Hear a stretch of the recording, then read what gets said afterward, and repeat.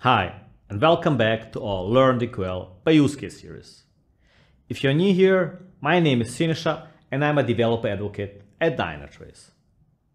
As a Kubernetes admin, I need to understand whether we have problem hotspots in certain areas such as nodes, namespaces, or workloads from specific teams. Dynatrace DQL allows me to get these answers by filtering and grouping problems on tags which come from Kubernetes labels or annotations.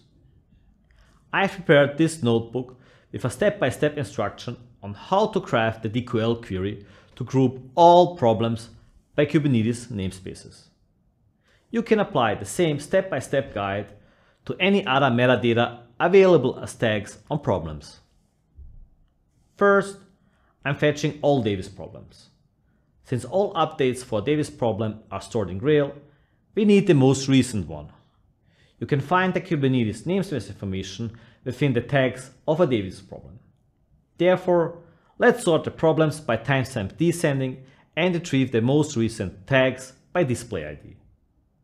Now, we have for every problem an array of tags. To filter down on the tags array, we must expand the array. The expand command produces as many new records as there are elements in the tags array. Because we are only interested in problems with Kubernetes namespace, let's filter on it with the matches_value function. For the final result, I will summarize the records with the count aggregation function by the tag. If you want to get rid of the tag prefix, you can use the substring function. Now, you can visualize the result as a donut chart. For more details, go to the notebook link in the description below. Stay tuned for more Learn DQL by Use Case videos.